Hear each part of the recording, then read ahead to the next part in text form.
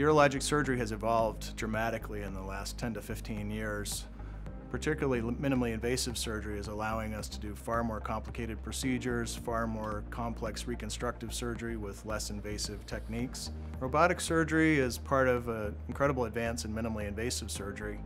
In urology, we've been doing minimally invasive surgery for a long time, where we can treat a lot of different procedures through the urethra, up through into the kidney without making any incisions. We adapted, and really urology was the first area to use robotic surgery widespread, and is probably still the major user of robotic surgery in any specialty. Radical prostatectomy was pioneered as minimally invasive technique. I was part of the group that started doing laparoscopic surgery 20 years ago. Robotic surgery has really enabled more surgeons around the country to be able to perform these complex procedures. We've been very involved with the development of and implementation of the newest models of the robotic instruments and finding the best uses for that. And we recently have upgraded to the latest versions of the robot, which really have improved efficiency, improved safety, allow us to do more complex procedures more reliably.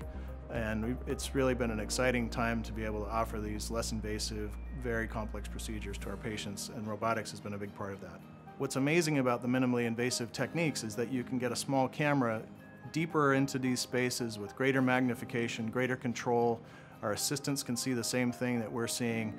And in many ways you have to relearn anatomy because of the view you have is so different than what you learned as a medical student doing dissections, even as a trainee in surgery doing open surgery. We can be very creative about the approaches to how we manage things, to how the anatomy actually is a little different than maybe what we'd learned. So it really is a neat creative opportunity to rethink some of the standard dicta of what we've been learning as surgeons. There's an amazing opportunity still with the technologies. We all know our phones are amazing, all the technology just changes dramatically.